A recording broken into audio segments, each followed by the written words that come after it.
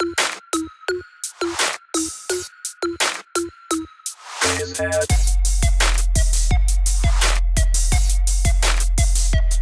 guys, this video is a response from a video request by a guy named Percy Tutorials.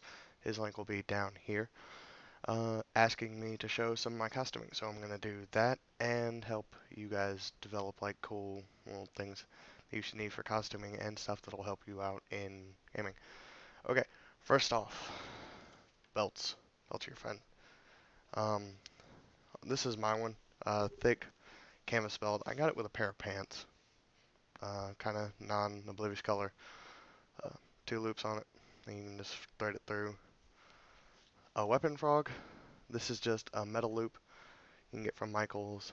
A piece of leather that you can make a loop with. As you can see, your belt goes through it, and it was sewed in place with the stitching came out, so I Gorilla Taped it. And then this is a pouch that I got from the Army Navy store for $10. Doesn't look really ridiculously modern, so it's good. Both of these things I'll change out with characters, you know. Gotta take that out. Just because they're not like, people won't call you out because you're reusing solid colored pouches in between characters. At least they shouldn't, but don't quote me on that. Okay, another thing. Under Armour. Couldn't find my short sleeve, which is what I would generally wear this time of year. But couple good things about Under Armour. One, it's Under Armour, you know, helps keep you cool and warm at the same time. If you do like me and wear full sleeved, say you have a full makeup character, if you wear Under Armour in that character, and cut like maybe a thumb hole if you have really kind of short arms in comparison to your underarm, you don't have to paint your arms, which sucks. Seriously, if you trust me, if you've ever played a full makeup race in a contact LARP, you will get makeup all over everyone's weapons, and they won't be happy. So wear an Under Armour in the color. You find Under Armour in whatever color. I've seen it in green, I've seen it in red, I've seen it in yellow, blue, gray, black like this if you're playing a Drake. It's really, guys, just search Under Armour, whatever color you want. Okay? Alright. This is probably the most important thing. Boots. Seriously. Get some good shoes. It'll help running out in the woods. You need something sturdy. These I got from Army Navy store again. They were $20 to $30.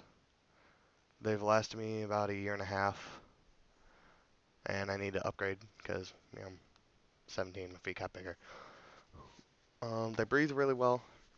As you can see, the sides are mesh, and there's 2 holes right here that air gets through. Block out water really well. They're light, not steel-toed. I mean, steel-toed, I believe sometimes will give you armor points. Not sure on that in your LARP. It probably doesn't mine. Wear good socks with that too. Trust me, I've had my boots sliding up and down because my socks weren't thick enough, and it wore a hole in my heel, and it was not comfortable. And that was on Friday night.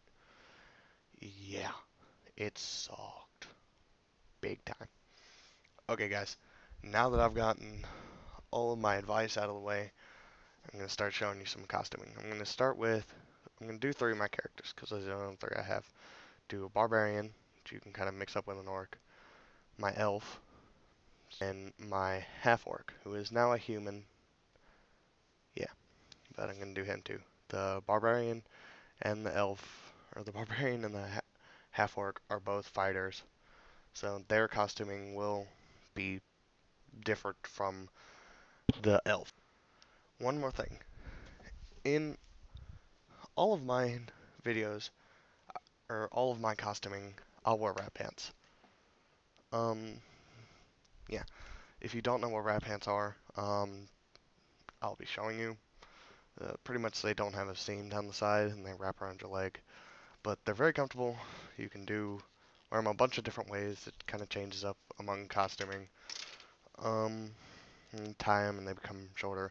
Tuck them in your boots, like I do when I'm a fighter, and on my elf I'll wear them boofy. Right, they're painting it on if you don't know how to do it, so I'll show you guys how to do that in a later video. Right,